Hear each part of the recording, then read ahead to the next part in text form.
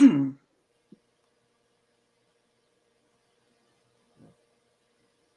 we're live. Yes, we are live.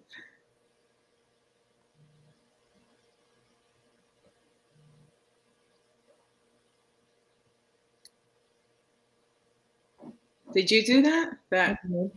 Oh, look at you, Lynn. Look at you. Love it. All right. Come on, ladies. Don't be shy. All right. Let us know. Hi, Linda. Hi, Anna. Welcome, welcome. Make sure that you share this, all right? Let the other ladies know that it's available for them.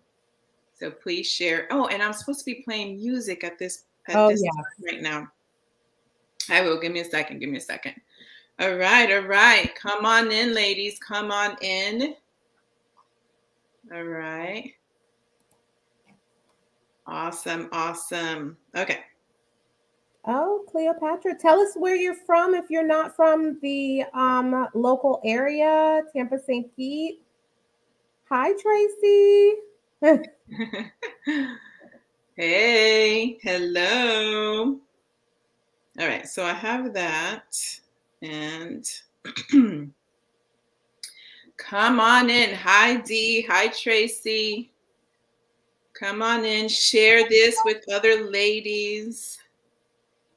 I'm going to play one of my favorite songs as we wait right now. All right. So let me check out. Okay. Oh, Linda from San Antonio. Yes. Mm-hmm. All right.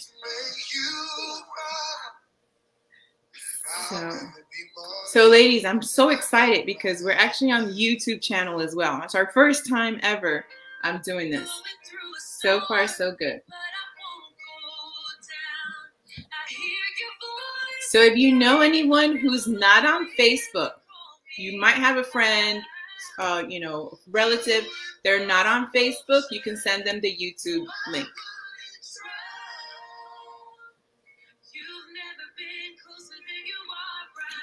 Hi, Lisette. Yay, you connected. Awesome. Hi, Sheena. Awesome. Thanks for joining us. Good to have you ladies on here. Oh, HQ Empowerment. That's the queen right there. Oh, yes. We're going to be content in every circumstance. Why? Because Jireh is enough for us. Amen. Can I get an amen? Awesome, awesome. So make sure you guys are sharing this live stream. Share the live stream. Make sure that we are inviting as many ladies as possible. All right, I got amens. I got amens. Yes, we are in agreement here. Yes, awesome. We'll get started in a few minutes. I know that it takes a while sometimes as people are getting the notifications, getting stuff settled. And as we wait, you can just call out his name, Jireh. Jireh. Yes. You are enough. Jireh, you are enough. Yes. Awesome. Shantae's on. Twan is on. More than enough. Yes. And Queen, you are enough. We are enough just as we are because he makes us enough.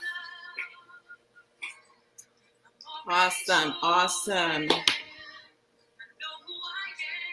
Do you know who you are? That's key right there. That is key. Yes, yes. Awesome. Lynn, I got to give it up to you. You're doing great with these banners here.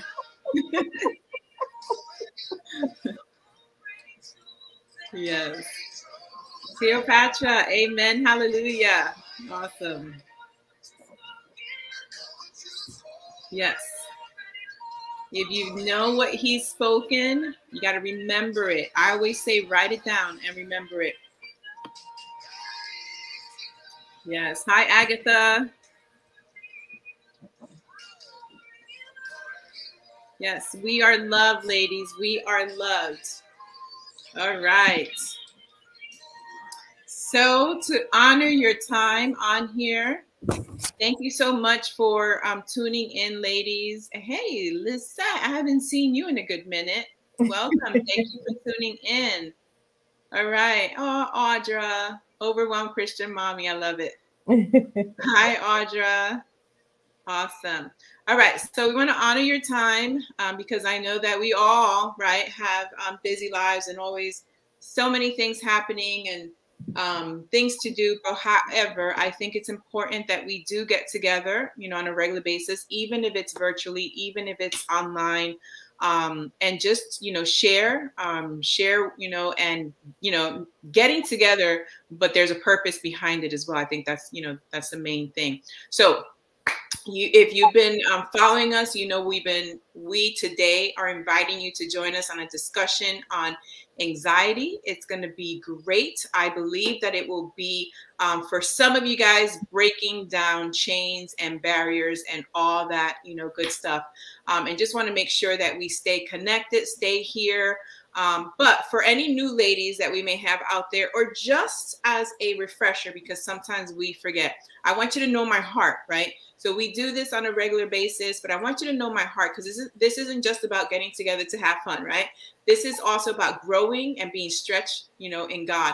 And so Chosen's mission statement, I know Crossover has a mission statement that we repeat after every service, but I think it's important that we know what our mission statement is. And we exist to help women actively live life in community with other women, and then confidently walk in their unique purpose and design. Listen, ladies, I've seen too many of you who walk with your heads down. I've seen too many of you who sometimes walk into church and I can tell you're overwhelmed. You have the weight of your burdens, of your struggles, everything on your shoulders, right? And so we can live life in community, and we can walk in our unique purpose and design, and know that God, our Father, is with us, and we're not alone in the process. Your journey, this walk in Christ, you're not alone. We can do this together. So I want to make sure that I stress that. I want to make sure that you know that this is a place to grow. This is a place to be stretched. This is a place to be discipled. This is a place to just learn in God's word, and we get to do that together, whether it's in person, as we've done before, or live as well, because it doesn't matter where we're at. God is there. We're always going to invite him into our presence and wherever we are at. So before we jump into what we have for you tonight, I want to make sure that we share a couple of announcements with you so that you know what's happening. And so I'm going to let my partner in crime, Lynn, talk to you and update you on our announcements. So take it away, Lynn. Yes. So the first thing that we have is the creative volunteer team. So social media. We absolutely need help with social media posts, helping with the blogs. Maybe you see where we definitely have an area of opportunity where we can kind of up our game from a social media platform standpoint. And we know that we definitely have some really amazing women that come to our church that are social media gurus. So we definitely are extending our hand and asking for help, and asking for you to absolutely sign up.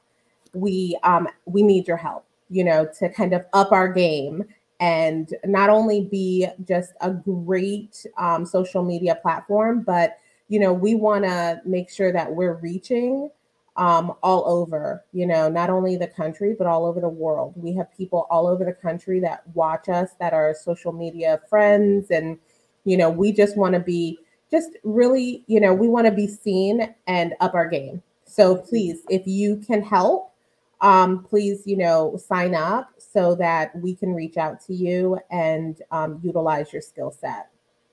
Secondly, it's super important that we know how we're doing. We can't do better. We can't, add additional.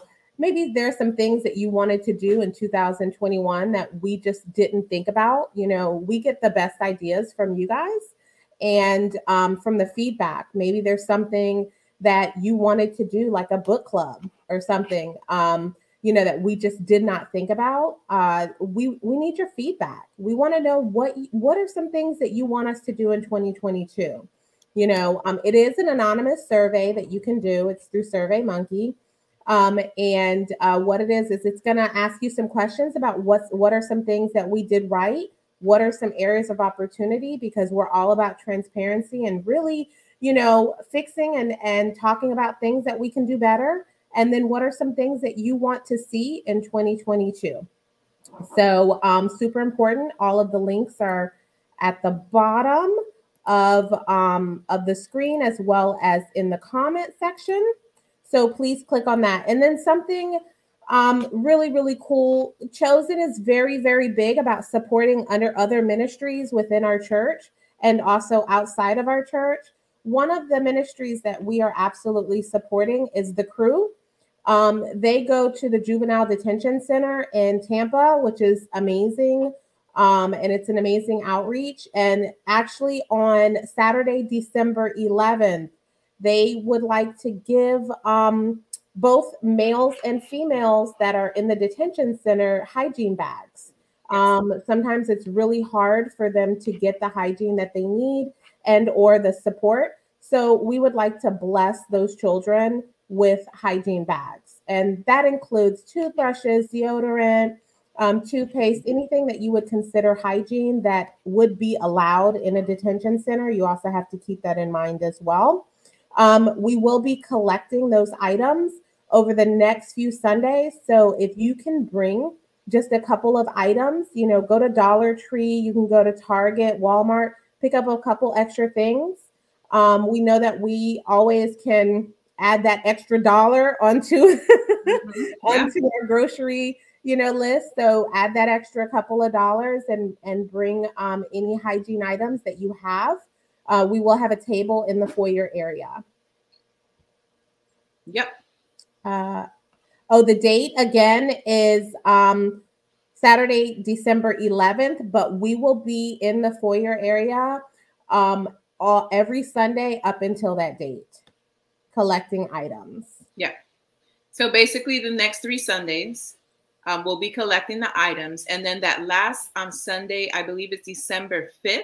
Mm-hmm. On that Sunday, we're going to ask for a couple of activators to help us put the bags together, put all the hygiene bags together. And we'll do that during each service. So let us know also if you're available on December 5th to help us, with that. So awesome. Thank you so much, Lynn. Thank you, ladies. Are you ready? Are you ready? Let me hear you. Let me hear you. So it's not really hearing you. Not really hearing you, but you know what I mean. Let me know in the comments section. Put an emoji, something. Let me know that you're with us as we get ready. And so what I wanted to do is first, before I introduce Monique to you, is, all right, somebody's ready. Somebody's ready. Awesome. So Monique had reached out to me. This is a couple of months ago. I don't remember exactly when. All I know is before Flavor Fest, because I had mentioned to her, Flavor Fest is right around the corner. Do you know what that means? But she reached out to me, and basically, ladies, she offered herself to us. She said whatever we needed, right? And so I appreciated that. I let her know, okay, we've got Flavor Fest coming up. So you guys know you were here for Flavor Fest. That was a huge, big deal. But I told her I would be back in contact, with her. She has a heart for women, a heart for teens as well. And so I want to share a little bit of what she does here. But she's a highly trained clinician. Okay, ladies, highly trained clinician. And she's dedicated to helping you, helping her clients. And this is about restoring joy and hope in their lives. She has a master's degree in mental health counseling. But guess what, guys? She's just a couple of semesters away from getting her doctorate. What? What? Your girl, right? A doctorate, okay? So that is super, super cool.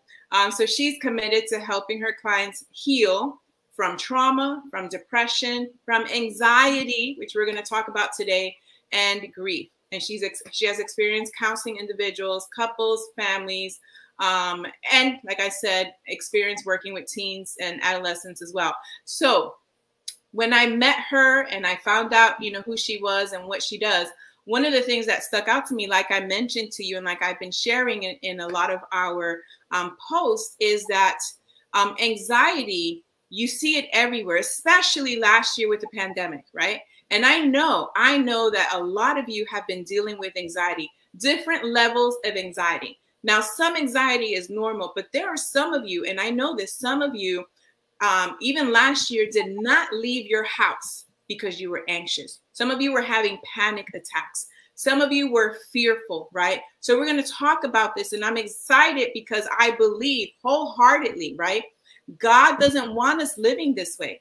God did not intend for us to live this way. So I will do everything in my power. And if I can't do it, I'll get somebody else to help me. And so I brought on Monique Reynolds to talk with you ladies today. So I want you guys to give Monique a warm welcome. Put that in the comments right now. A warm welcome to Monique Reynolds. Give her some high five. Say welcome to Monique. We love having you on here with us, Monique. And we've been prepping the ladies for you. We've been prepping them. Good. And we just know that you have a word for us, and it's going to be liberating. That I'm always about living free in the life that God has called us to live. Amen. Not with our heads down, but with our heads up. So what do you have for us, Monique? Amen. Well, thank you for such a beautiful introduction. I'm like flattered. I'm blushing back here off camera, but you're so sweet. Thank you so much for having me, ladies. Welcome, welcome. Now, just like Pastor Lucy mentioned, I love it to be interactive. So since I can't see your beautiful faces, whenever I ask maybe to raise your hand, you can just type amen in the chat for me, right? Just give me an amen. And I'd love to hear your feedback and your comments all the way through. But just like Pastor Lucy said, I work full-time as a mental health therapist at Life Transformation Counseling, and, gave my life to Jesus about a decade ago, been walking with him and falling in love with him more and more ever since. And he's really liberated me from my own struggles with anxiety and depression over those years. And so he's called me into the ministry of mental health, and I love it. And I really love meeting with people one-on-one, but also speaking with ladies like you and how to, in a group setting, and how to really see you guys experience freedom. So before I get started, I know it's 7 o'clock on Sunday. The last thing that we need is some PowerPoint presentation about diet, exercise, and sleep that's going to put you to sleep. Okay, we're going to have some fun tonight. I want to keep it interesting because if you're anything like me, I've left some talks about anxiety going, I already know I don't eat well. I already know I need a little bit more sleep. I already know I could pray a little bit more. Tell me something I don't know, right? And so that's what I'm here to do. I'm here to give you some hidden keys to experiencing relief from stress and anxiety. And my goal is that you guys would leave this chat or this video stream feeling a little bit refreshed with some practical nuggets on how you can apply this to your life. So I'm excited. And if it's okay with you, I'm just going to jump right in. And I actually wanted to start it with stress. So the reason I want to start talking about stress is because it's one of the most common things that we mistake for anxiety. And now I know none of you ladies are burnt out, right? Not one of us is burnt out. So I'm gonna give you some tips for your friends, right? None of us are burnt out. But one of the biggest misconceptions we have about stress is that we feel like maybe we just need more sleep, or maybe we just need to go on a vacation, right? But one of the most potent things to help pull you guys out of stress or burnout is not actually more naps or vacation. It's actually joy. Now, I'm not talking about any kind of joy. I'm talking about childlike, innocent joy. So I'm talking about the things that you guys like to do when you were 5 or 6 years old. So when you were 5 or 6 years old, it was the most pure, innocent version of yourself, and locked in your mind was actually the most pure or innocent version of things that brought you joy, making those things the most potent to help you experience relief from things like stress or feeling overwhelmed or burned out. So since I can't see your faces, you guys got to type it in the chat for me. What did you guys like to do when you were 5 or 6 years old? I want to know. I'll give you guys a moment.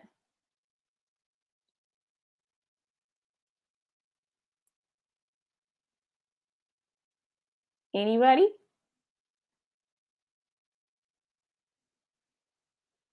Here we go. Okay. Roller skating. Playing on the swing set. I love it. I love it. Scribbling on paper. Okay. Some of you guys were artistic. Playing tag.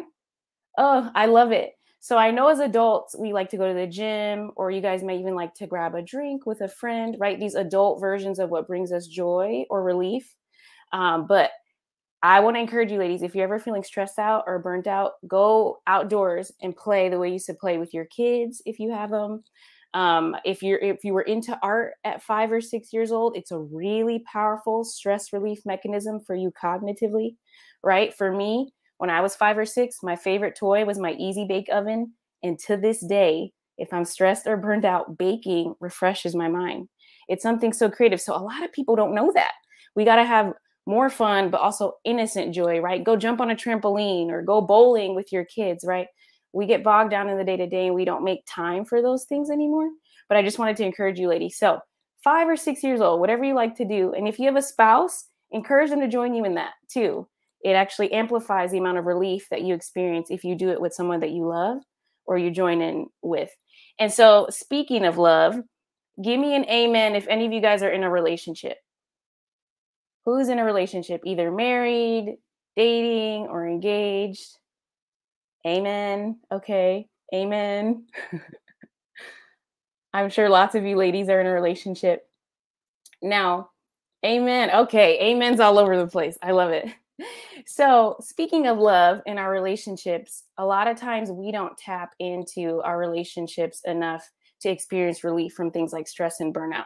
So the same way that nostalgic joy, doing things that you like to do when you were 5 or 6, refreshes your mind, doing nostalgic things with your love partner, or if you guys are in a relationship, someone that you love or you're close to, helps really refresh us. Now, let me tell you what I mean. There's specific kinds of date night ideas that help you experience relief from burnout or stress for those of you in a relationship. So the first one is what I call the retro date.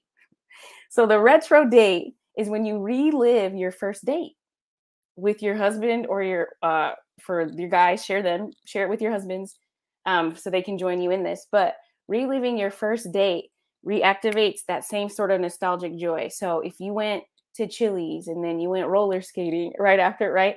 Go where you went, eat what you ate, and wear what you wore. And I kid you not, like this is something that I've given physicians to help pull themselves out of burnout. And they come back and they tell me that was so refreshing. That was so enlightening.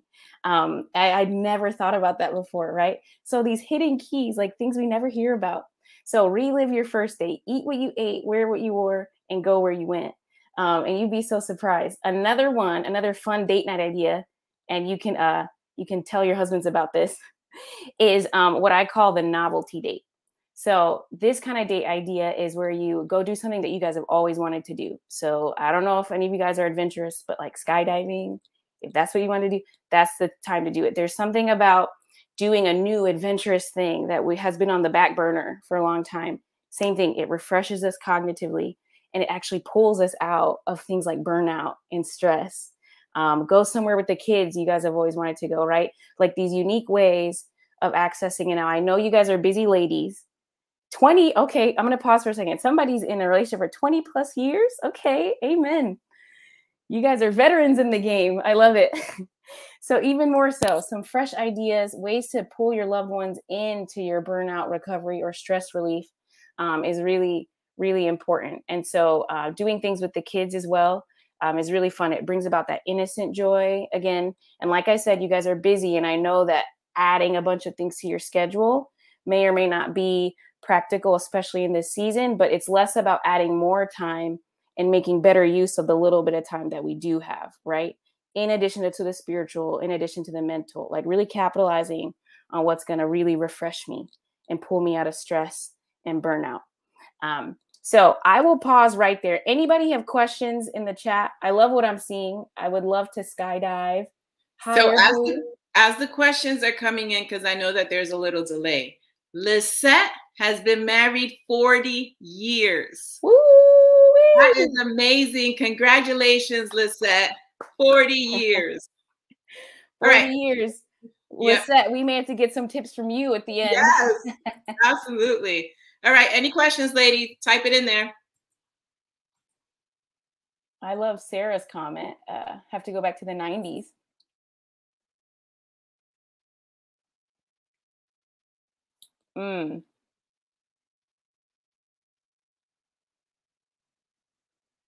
Let's see. I see lots of applauses, lots of ideas. Any questions? I'll give you guys a couple more seconds before I move on.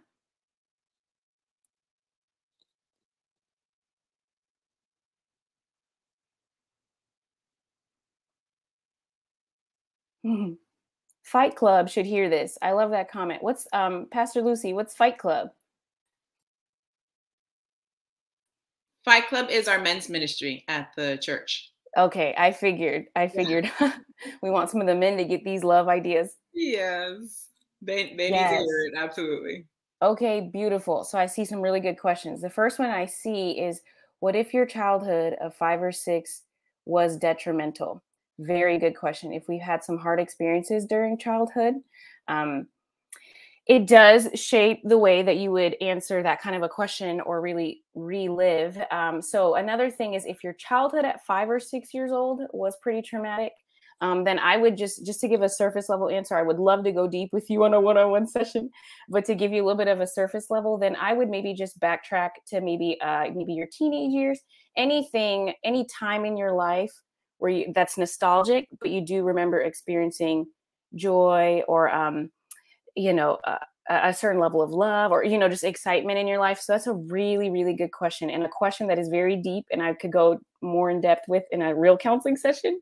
But I hope that's helpful heading back in time. So what if you're not married? Beautiful. So actually, fun fact, I'm not married yet, but what I would recommend is incorporating like either your friendships. This is something that you can pull in if you have a close relationship with your parents, anybody, really the point of it, not so much just a marriage, but anybody that you consider a close loved one. If you have them join in with you on these kinds of activities, psychologically, you actually experience more relief. God really wired us for connection. And so even our relief is amplified if it's done in connection. Yeah. Great questions. Is it in fact true that working out, sweating toxins releases stress? Yes. So working out is a great source of stress relief. Now, as far as the toxin piece goes, the part that I know, studying the brain and being a therapist, is more along the lines of endorphin production. So when people are depressed or stressed or anxious, usually your mind is pretty depleted of endorphins. And the number one endorphin factory is cardiovascular exercise. So that's why sometimes after we work out, we do feel that high. And I want to make sure I reiterate, exercise is great for stress relief and burnout, and definitely incorporate that. But I just wanted to provide some additional perspective or some new things you may have never heard about in experiencing burnout or stress relief. Great question. Let's see. All right, for the interest of time, I'm going to keep going. And if you guys want to jot down your questions and pass them on to Pastor Lucy at the end, I would love. I'm going to have a Q&A at the very end as well, so you can revisit them, or even at a later date, she can pass along some info if she'd like. Can I keep going, Pastor Lucy? Am I good? Absolutely. And the ladies, if you have a question, just put it in the comment section and we'll make sure to get it at some point. But keep going. Okay, perfect. So I hope that was refreshing for you, something new, something different. So now let's move on to anxiety, right? The main reason we're here. So when a lot of us hear anxiety, we typically think of people who have panic attacks, right? Or the question, should I get on medication, right? All these major things that we commonly associate with anxiety. But even the little things in life, like ruminating thoughts, right? Or playing scenarios over and over in our mind, or constant questions about our future, right? questions that we have about God, like over and over. These are some ways that anxiety really manifests itself. And I wanted to share a little secret with you guys, because the enemy doesn't create anything. He only distorts God's holy creation. So actually, your anxiety mechanism was created as a gift from God to you, as a discernment tool to go, okay, something's a little bit out of line here. Something in what I'm focusing on is a little bit out of line. Or maybe the way I'm relating to someone I love, but ultimately maybe the way I'm relating to the Lord, right? And the anxiety mechanism of our brain was actually a holy creation for us to discern boundaries, right? So I want to give credit where credit's due. God gave us that, but unfiltered or unmonitored, it can be harmful if we stay there too long, right? And so when we think about anxiety, there are some things that are common alarms. And I wanted to reframe that for you guys. I wanted to reframe anxiety from being a completely negative thing to just seeing it as a prayer alarm. That's what I tell my clients. I go, I want you to see anxiety as prayer alarms. It's just a good indicator. God's letting me know that something's off here. Let me go seek the Lord and figure out what that is, right? On a surface level. We'll get deeper in a second. And so when we think about what are those common things in our day-to-day that really trigger it, there's usually three common, especially for women, three major areas that trigger this. So the first one is our love life, our relationships, right? I know a lot of you guys are in relationships. I saw a lot of amen. So amen. The second one is work responsibilities, right? Give me an amen if you work or work full time. I want to see the amens flood in the chat. And then the third major area is actually parenting responsibilities, cause women a lot of anxieties. So give me some amens if those apply to you. But if all in all, if I had to summarize it, the major source of anxiety for women in this day and age is that juggle, right? The juggle of all those responsibilities I just mentioned. And then you add in comparison in there, mom guilt, wife guilt. You're looking at a lot of potential sources of anxiety, right? So before I get any deeper, I wanted to give you guys an opportunity. So if you guys have something to write with, I know I can't see you guys, but if you have something to write with, I want you to pause. I'm going to give you a moment, like a reflection with the Lord for a second. And I want to give you about a minute or so to jot down your top 2 triggers for anxiety. I want to give you the space for that. So I'll give you about a minute. Think with the Lord about that. Jot those down. And then if any of you would like to, you can share that with us in the chat as well.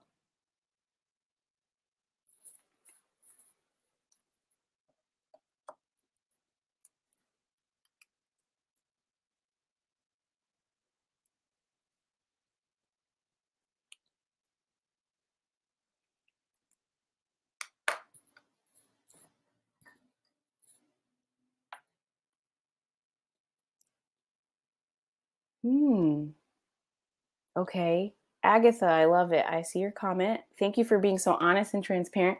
Mom guilt, that's a big one. And work stressors. Okay, that's for you. Social pressure, work in relationships. I see that, Anna. Okay, future uncertainty in relationships. Ooh, here's a new one. Starting a business. Very real, right? Oh, I love how interactive you guys are. Thank you for sharing. Extended family and health. Very real trigger of anxiety. So good. Okay. Thank you, ladies, for sharing. And now that you guys had a moment to personally identify, I wanted to make sure I gave you guys room for that and didn't just lecture your ear off. But now that you've identified personally what are some of those triggers, now I want to share with you guys about the meat of what this meeting's all about. Like, how do we really soothe our anxieties, right? And before I say anything else, I want to encourage you guys, as daughters of the Lord Jesus Christ, you guys have access to the Prince of Peace, right? So I just want to let you know that this already puts you about 2 to 3 steps ahead of the average person who may be coming to counseling seeking relief. For therapy, the fact that you have a framework of understanding of how to relate to God already gives you an advantage that a lot of other women don't have. So I want to encourage you ladies to really capitalize on that before diving into the practical and the psychological. And we'll touch back on the spiritual too. So anxiety and how to soothe it. So, a little quick background. When we think about maybe the day-to-day sources of frustration or anxiety, we're probably thinking a bit of a web, right? A web of emotions. It gets tied up in there and we don't know how to get out of it. But when you're thinking about maybe a lifetime of pain or frustrations tangled up in there, you're thinking of something like this. You're dealing with a rubber band ball full of pain and emotions, and really what your mind is craving. So when the anxiety alarm, remember the prayer alarm is going off? When that alarm is going off, your mind is saying, hey, I'm craving a space that's safe to be able to unwind this, right? We got to unwind this. And what does unwinding really mean? That's where we get that word processing. I'm sure you guys have heard people say that I need to process. That's all that really means. And so when we process this rubber band ball, we begin to peel it apart. And that's actually what makes your brain go, a little bit of a sigh, right? Your brain can deal with unwinding, but a stuck ball like this, that's what makes us feel anxiety. So if I had to give you a little bit of a formula, right? So unprocessed pain plus time equals anxiety or depression. I'll say that one again. So unprocessed pain over time equals anxiety and depression. And it's kind of as simple as that. And so when the Holy Spirit is prompting us in our heart or we feeling anxious, right? God's actually leading us to do something with some pain that we may have repressed over the years, or it could just be a day-to-day frustration, right? But I think this is really God's heart for us as his daughters, that we would know how to do this well and not let things fester or walk around our life with a rubber band ball of pain stuck in our minds. And so God psychologically wired us for connection. And that's actually the best way to process, is to unwind it with someone else, if possible, like one of his people, like Pastor Lucy or another woman in the church that you really trust. And if ultimately nobody else, him, right? We still have that option, is that God is the wonderful counselor. I always tell people, I'm like, you have the wonderful counselor with you at all times. You have a kind of good one right here, but you have the wonderful counselor with you all the time. So I'm like, take advantage of the perfect therapist that God's gifted you, right? And so I know you're probably thinking, all right, Monique, that's cute. You're telling me to process my pain, but what on earth does that mean? And how do I do it? And well, I'm glad you asked. And that's what I want to equip you guys with tonight. So once again, if you guys have something to write with, I want you to jot down some of these words, and then we're going to walk through them together and process this together. And I love, love, love that you're giving me feedback in the chat. Yeah. Everybody got something to write with? All right. I want you to write down these steps. And it sounds like a lot, but it's not, I promise. And I'm going to walk you through them and we're going to process this together. So number 1, acknowledge. I want you to write that word, acknowledge. Number 2, express. Number 3, comfort. Comfort. Number 4, forgiveness. 2 more, I promise, not too many. Next one is acceptance. Jot that down. Only 1 more. Last one is resolution. Okay.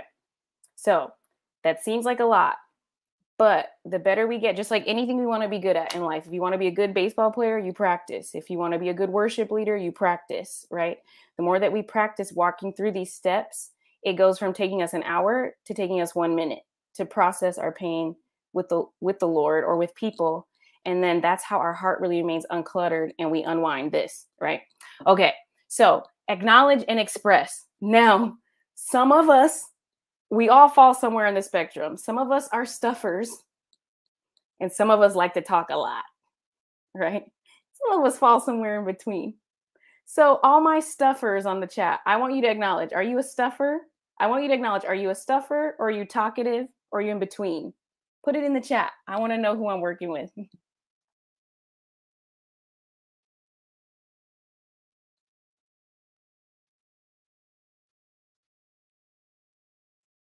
Are we stuffers? Are we talkative? Or are we in between? In between. I'm a talker. Okay. Okay. Someone said I'm all 3. I I love that response. That's hilarious. All three, both. Okay. Right. Talker, stuffer. Okay. So I'm working with a mix. Now, once again, okay, I go into myself in between. All right. I love it. I love the feedback. So once again, God is a God of in between, right? God is not extreme one way or the other. He doesn't want us to only stuff, but he doesn't want us to vent or complain either, right? So how do we really walk in this middle ground? So same thing, I want to encourage you. I know you guys have amazing pastors at Crossover, and you are more than welcome to come see us at Life Transformation Counseling if you want a safer space to do this, maybe go a little deeper. But same thing, you can always do all of this with the Lord. And so really, I want to encourage you ladies to seek the Lord about how do I operate in this middle ground? Now, some of us feel safer talking with maybe a spouse, like you said, or a trusted friend. But everybody, so whether you're introverted or extroverted, psychologically, pain is processed or healed when we actually express it and when we actually talk through it, right?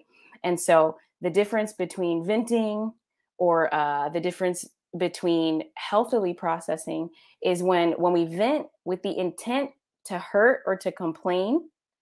That's the difference between venting and processing. Processing is getting honest about your own pain and your own process. This is how this impacted me, right? Sometimes it can be tempting to complain about other people's actions. But when we process and we're sharing with people, you want to keep it focused on the impact within self. That's one little tip I'll give you. And that's one tip I help my clients in the office. I go, I know they hurt you. I know. But bring it back. What was the impact personally? Let's talk about your heart. Let's talk about, right? So when you guys meet with Pastor Lucy or anybody else, keeping it focused on the wound on inside as opposed to other people's actions is the best way to properly express it. Yeah. So we acknowledge and we express. Those are the first two. Now, the third step, remember I mentioned comfort? That's actually my favorite because this is the part that we always try to skip over or a lot of us don't really realize. So some of the most skilled clinicians in trauma treatment and even neurologists have acknowledged that it's impossible to have an anxious thought if your body is 100% relaxed. Now, that is a crazy thought to fathom, but it's true. Our cognitions and our physical is so intertwined that it's impossible for you to have an anxious thought if your body is 100% relaxed. Now, the problem with that is that most of us don't realize when we're not 100% relaxed, right? Some of us, when we sit in our chair, some of us are the leg jumper. You can't see my leg, but we're the leg bouncer, or some of us play with our nails, or we rub our hands, or if you're anything like me, sometimes you're a hair twirler, right? We do these things and our bodies aren't fully relaxed. And so when you go to process either with God or process with your pastor, we want to get good at making sure that we actually physically relax as we share our pain. Right. And now, ideally, if we're talking to, say, Pastor Lucy, I keep using you as an example of Pastor Lucy, but I hope that's okay. So if we are talking to Pastor Lucy, right, she may offer a little bit of comfort, right? She may rub your back a little bit, or she may offer a hug, right? Things that physically soothe us. But if we don't have the luxury of that, we have to get good at soothing ourselves. So there is something that I wanted to give you guys. I call it my back pocket breathing technique. I know there's a lot of talk out there about breathing or meditating. It's nothing weird like that. Remember, we all love Jesus. I know this is nothing weird or trippy, but really all you're accessing in this specific breathing technique I'm about to give you guys is your respiratory system and the switch that it is on your anxiety mechanism. So when you breathe a certain way, it actually, you see the switch behind me? It actually like switches off the anxiety mechanism in your brain. And it gives you a moment where you go like cognitively, and you can actually assess what you need to be focusing on now or what the next best step is. Yeah. So if it's okay with you guys, I know I can't see you, but I wanted us to do it together. I wanted to give you guys an opportunity to do it.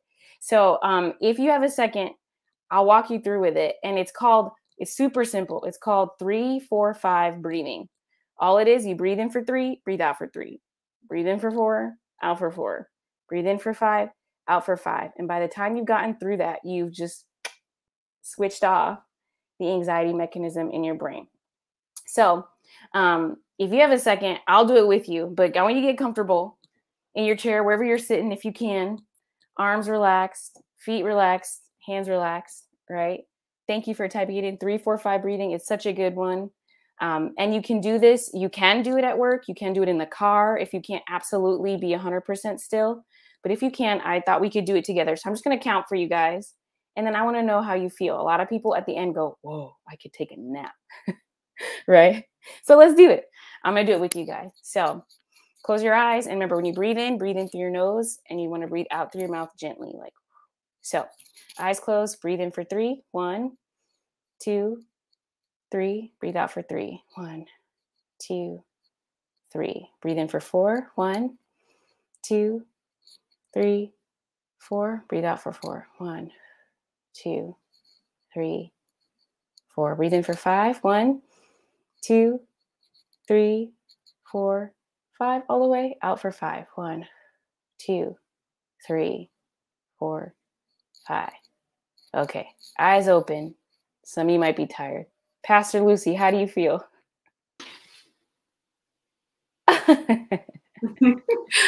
I'm relaxed here. Yeah.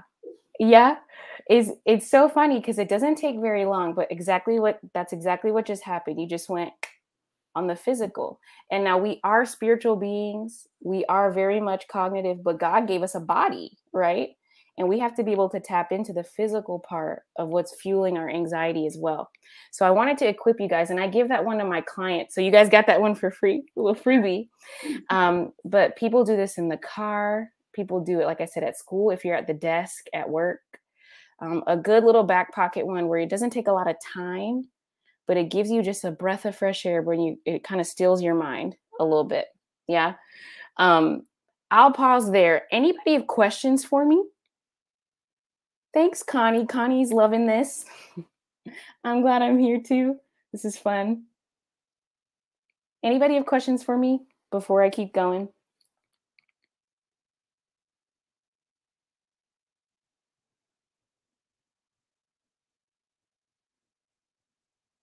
I'll give you a second. I know there's a little bit of a delay. I know Sarah put in a sleeping emoji. Looks like Sarah is feeling. Oh, I'm glad you're enjoying it, Tilia. No? Okay. No questions needed. Just want to make sure I give you guys an opportunity. And I know at the end we can have more Q&A if you guys need. So one thing I wanted to share with you guys. So I shared the physical, right? Give you some good practical burnout and stress relief tips. And also really wanted to emphasize the power of processing with somebody. Guys, I wish I could press a magic button. I wish that I could, Natalie's on here. I wish that I could press a magic button and give some sort of quick fix. But like I said before, anytime we want to really cultivate something, or anytime we want to create a new way of thinking, repetition is the key, right? You guys ever seen a forest and then there's that one path that you can tell people walk on it? It wasn't always that way, but somebody decided to walk that path, and they walked it again, and they walked it again, and they walked it again. And that's exactly what goes on in our mind, is that we learn the triggers happen and we go, okay, there's an easier way to do this. I can walk through the steps. It'll help bring me some peace. Even though my surroundings are chaotic, in my heart, I can still be relaxed and at peace. Yeah. So I just want to encourage you with that. And so another thing, as I was praying and really preparing for this meeting, something that the Lord really put on my heart to share with you guys was the importance of prioritizing his presence. I can't say this enough, right? We serve the Prince of Peace, and he has the full abundance of everything we could ask for when it comes to a stilled heart or quieted thoughts, right? And I think as his daughters, he really wants us to experience the fullness of joy of what it means to not have to carry the weight of anxiety anymore, you know? And so a couple scriptures I want to share with you guys. The first one was Isaiah 26, verse 3. I'm a little devotional in the mix, but it says, and this is the New Living Translation, but it says, you will keep in perfect peace all who trust in you, all whose thoughts are fixed on you, right? This idea of fixed focus. Psychologists acknowledge that. People who don't even believe in God acknowledge that when you fix your focus on something, that's the beginning of anxiety relief. So God backed up science in his word, which I love, love, love.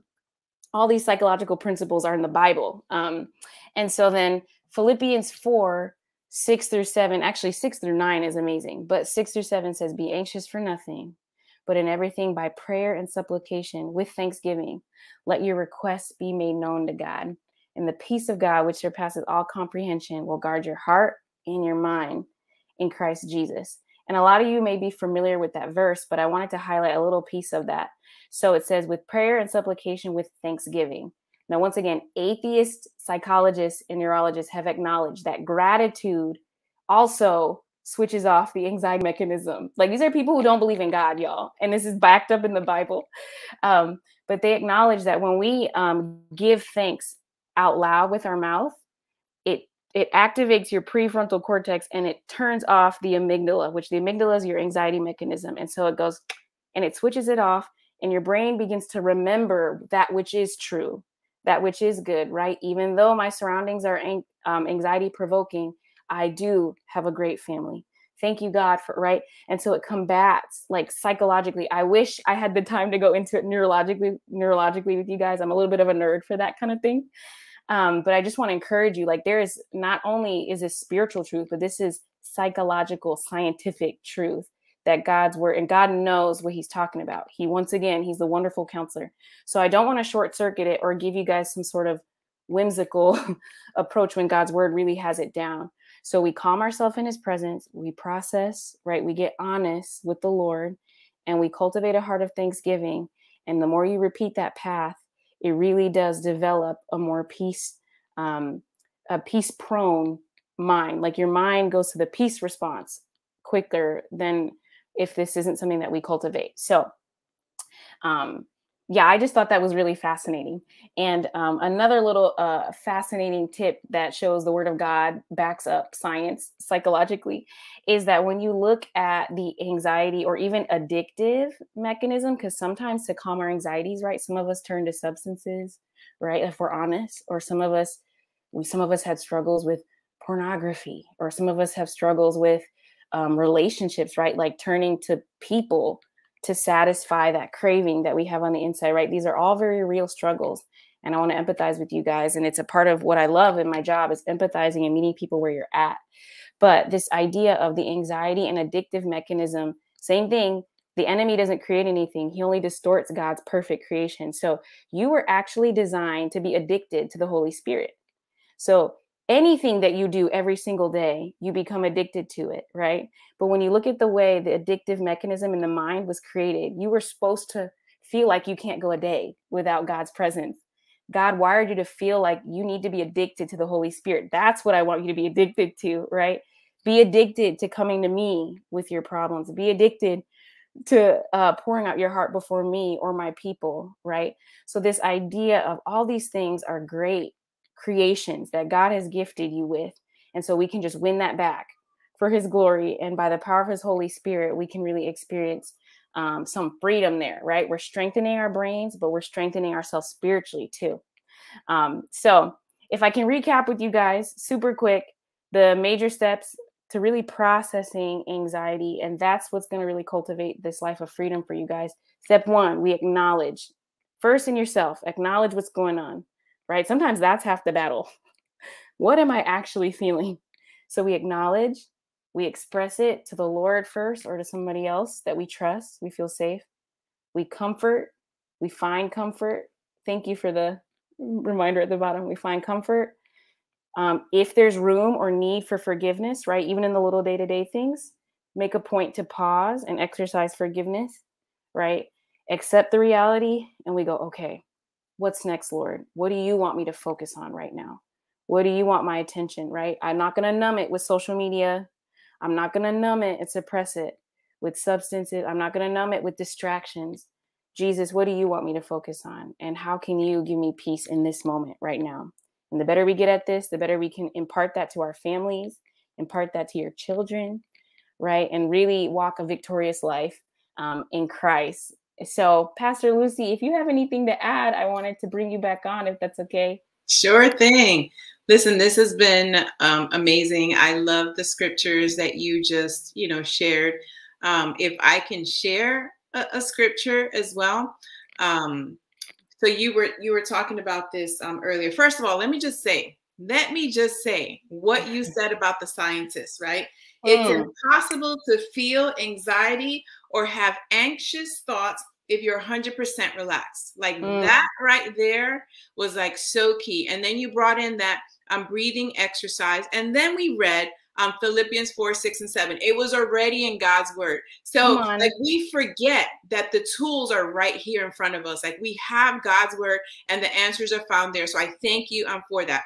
But what I wanted to share with you guys is, because I know that sometimes we can feel alone. So when you were talking about, are you a stuffer, right? Or are you talkative or a venter? Unfortunately, I say unfortunately, because I know as a stuffer, right, I'm internalizing. And a lot of times what happens is then I explode, right? That was like, before Christ, now, God's been working in my life and, been much better. However, right, as a believer in Christ, as a leader, right, I don't always have people that I can go and talk to about my own anxious feelings or what I'm dealing with as a mom, as a leader, as a wife, and so forth. So I wanted to share real quick 1 Samuel 36, right? And this is talking about David. You see, David encouraged himself in the Lord. So even though sometimes I may feel alone, right? I know I'm not alone because I have the Holy Spirit. And then you said we were designed to be addicted to the Holy Spirit. And I was like, oh my goodness, I want to be addicted to him. I do. Come on. But this verse says David was greatly distressed, right? And because the soul of his people, they were grieving. But David encouraged himself in the Lord. If anything, it's just that we can encourage ourselves in the Lord. It is possible that we don't always have to go to social media or vent or so forth, that I can encourage myself in the Lord. So even that today was an encouragement. I have the tools that I need. I can breathe. I can do the 3, 4, and 5, and then I can fix my thoughts on things from above. And I got to make sure that I'm on a relaxed state, like you just put me, right? Because then that eliminates the anxious thoughts from coming in. So this was so helpful. Loved it. So ladies, what else? What else have you are getting from this as well? So just know that you can encourage yourself in the Lord. Awesome stuff, Monique. So thank you for that. Okay, I do see a really good question. And this is very relatable. Thank you so much, Sarah. Forgiveness can be a struggle for me. Any tips? So the first thing I always address when addressing this topic of forgiveness is I address that it's twofold. So there's the initial decision by faith to forgive, but then there's also recovery from impact, right? And both are very real elements to this. Forgiveness is a process. I think it's one of those things, especially as believers, we try to have it be one and done. But forgiveness is a journey. There's phases to forgiveness. I walk people in my sessions through that all the time, about really taking the time to truly understand what happened, how that impacted me. Did that shape how I see God? Like all the elements. So we decide by faith to forgive, and God will honor that. The Holy Spirit will give you the ability to move through the rest of the process. But God is, once again, the perfect counselor, and he's patient with you in that. He knows the difficulty of that. And so I just wanted to encourage you in that way, and really being patient with yourself in the forgiveness process. So we go, okay, I want to understand or uncover how this impacted me. Now I have the choice to decide to forgive them or to not, right? Go through the pros and cons. Like this sounds silly because as Christians, we think you better forgive.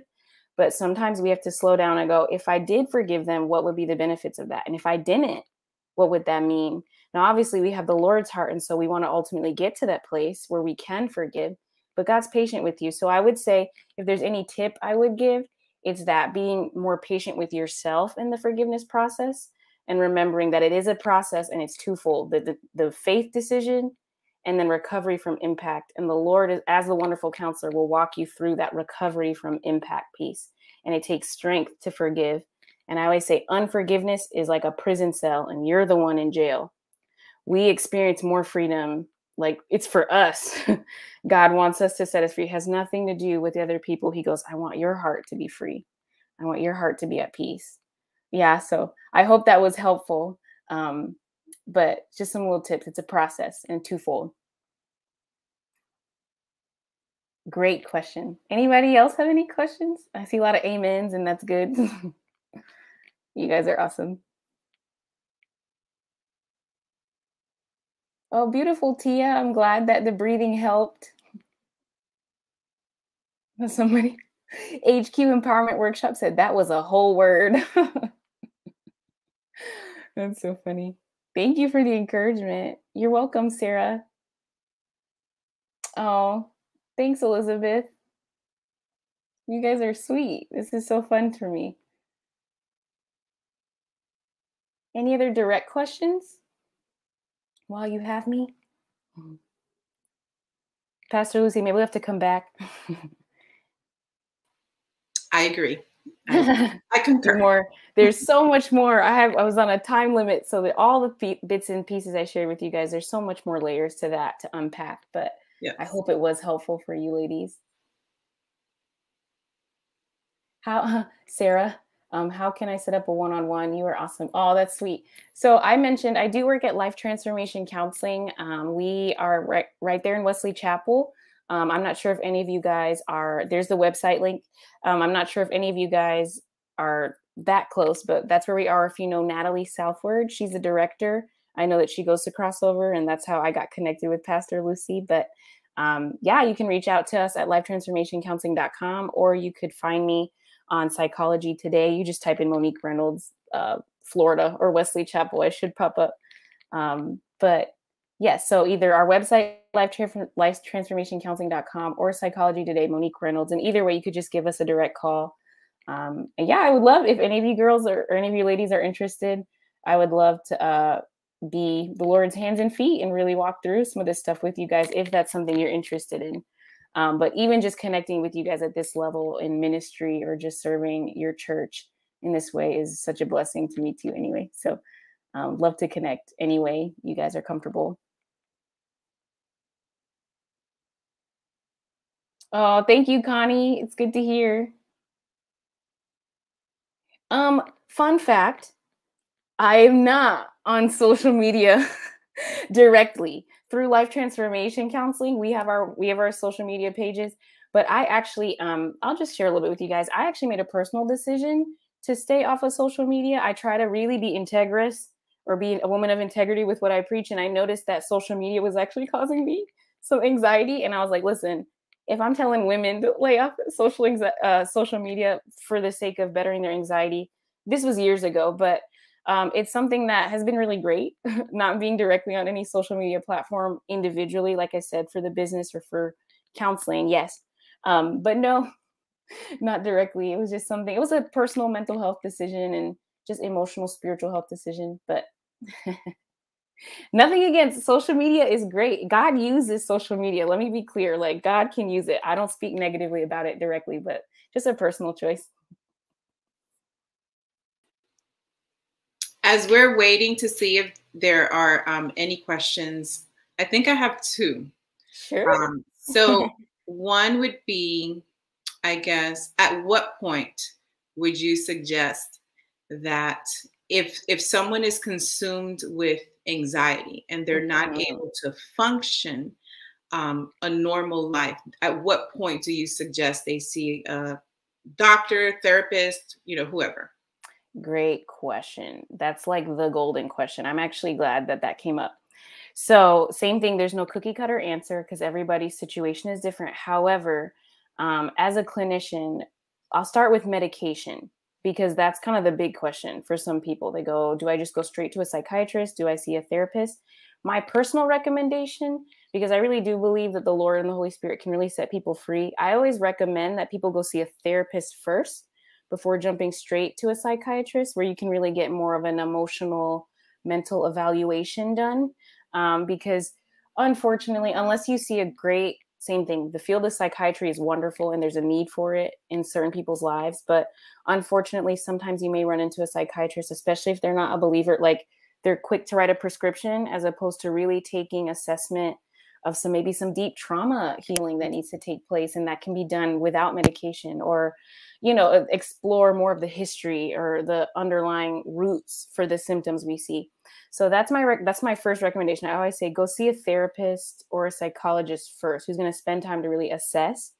And then if in the assessment, if I were to assess that somebody may really benefit from psychiatry or getting medication, I'm not well versed in the specific medications, but what you want to look for is to what degree does this really impact my day-to-day functioning? Mm-hmm. So I'm talking if somebody literally cannot get out of bed and go to work and it's been 2 weeks or even a month, or there's like a literally inhibited capacity to function in your like role as a mother, or what, like these major hindrances, that just clinically, like my clinical objective perspective, that's when I would start to negotiate with somebody about, okay, you may want to consider, because my perspective on psychiatric medication is I feel that psychiatric medication to our minds is what a crutch should be to a physical wound, right? Like crutches serve a purpose for a season and they're needed, right?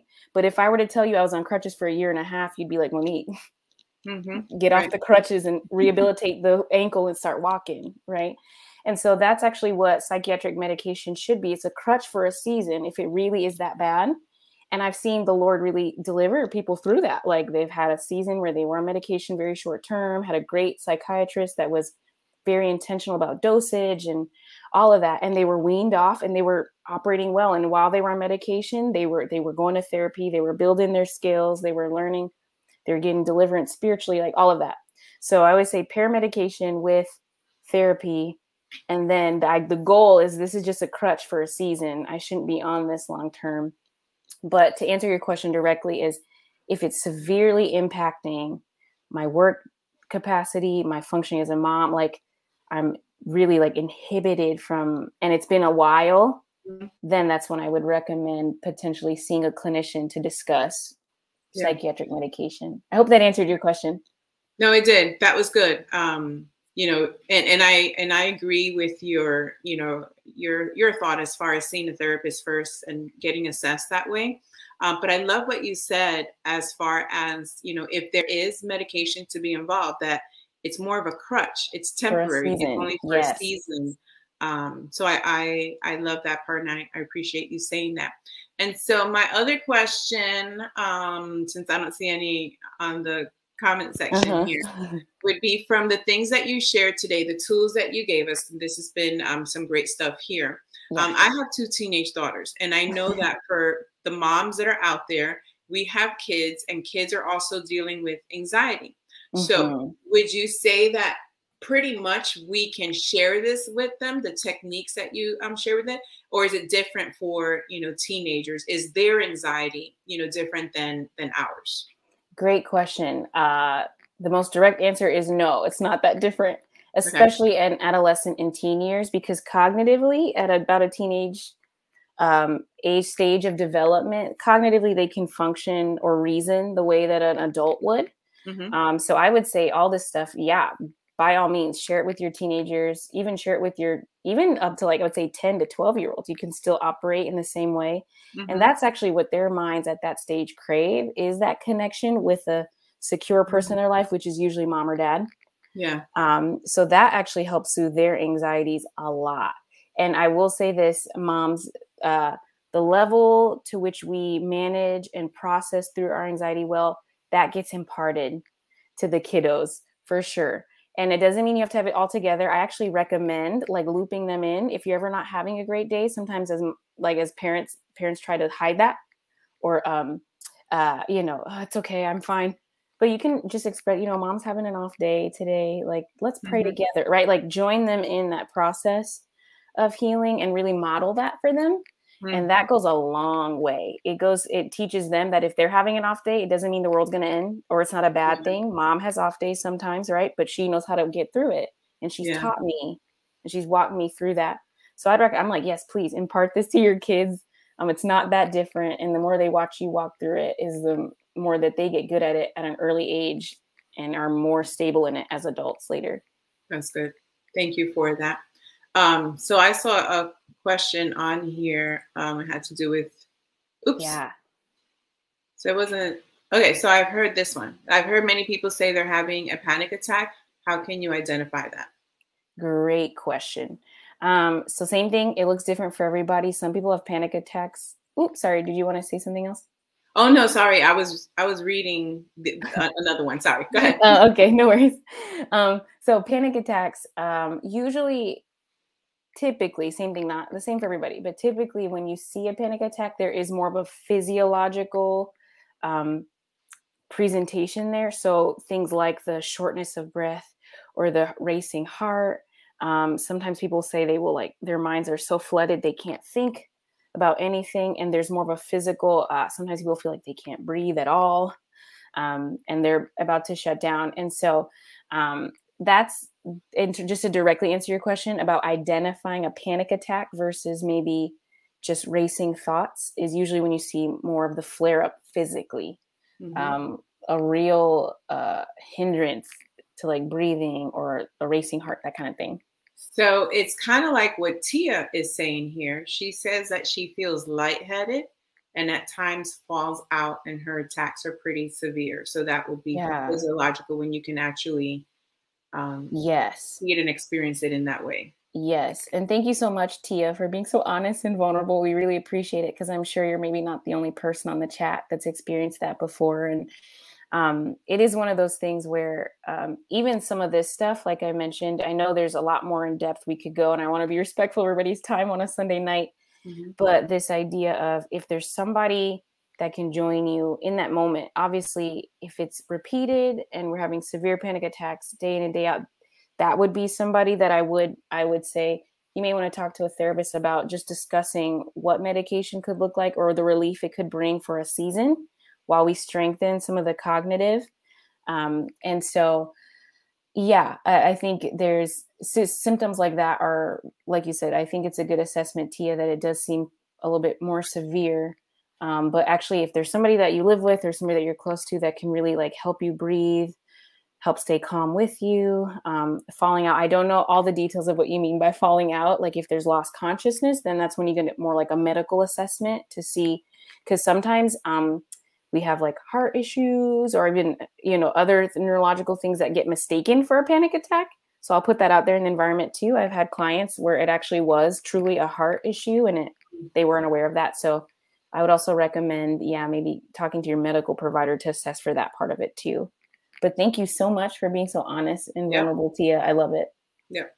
We have a honest bunch of ladies here. I love it. I'm like, you guys are a good bunch. I wish I could see your beautiful faces. I love it. We're transparent, and this has been great, Monique. Can we give it up for Monique, please? Give it up. Thank you, guys. In the comment section. Let's give her a warm thank you so much for your time on a Sunday night. Thank you, ladies. Absolutely.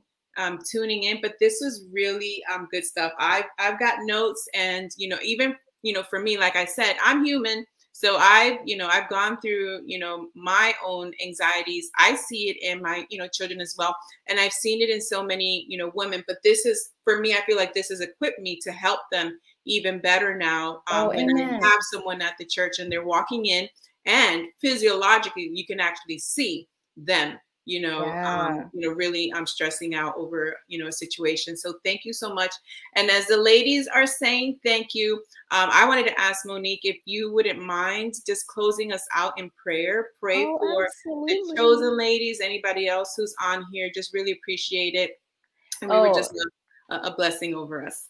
Absolutely. Thank you, ladies, so much again for having me. It was such a blessing. And I look forward to coming back. Maybe we'll do that again sometime. Yes, but I'll definitely close us out in prayer. Lord Jesus, we just thank you for who you are. God, I thank you that you are the Prince of Peace. And I thank you that this is your desire for all of us as your daughters to really walk in the fullness of freedom that you paid the price for on the cross. God, we pray. I just pray for each and every woman on this chat, on this live stream. God, I pray that you would supernaturally impart peace even right now to their hearts. God, I speak just a stillness in the spirit over them. God, I pray that you would give them the supernatural capacity to really discipline their thoughts, God. And I love the word that you gave me, to prioritize your presence. God, I pray, if nothing else, that these women would know that they can rest in your presence. We thank you for your promises in your word, that you are our refuge, Lord. We just speak peace and stillness over them, God, and they would prioritize your presence, really seeking you as the lover of their soul. God, we thank you that you're the lover of our soul, and you desire for us to rest in you. You told us if we're weary, we can come to you and you would impart rest. So I pray each and every one of us would go deeper in that this week, deeper in that, even in the midst of the holiday season. God, that you still desire our one-on-one time with you every day, the lover of our soul. I thank you for this evening. I pray that these ladies would really utilize the skills we all discussed tonight. And it's in the precious and the mighty name of Jesus, I pray. Amen. Amen. Amen. And thank you, Lynn, for being our admin person and making it pretty. No problem. Working behind the scenes. I really appreciate it. Ladies, thank you so much for tuning in today. Thank you for taking time out of your busy schedules to be with us. I know that it was helpful, and I knew that it would be. I knew that it absolutely would be. And I'm excited because we had people on YouTube as well, and that was our first time. So we're always trying to learn and grow. And that's what I expect from you ladies as well. So have an amazing night. Thank you so much. We love you, ladies. Can I hear a chosen? Chosen. Awesome. Awesome. Have a good night, ladies. Bye, guys.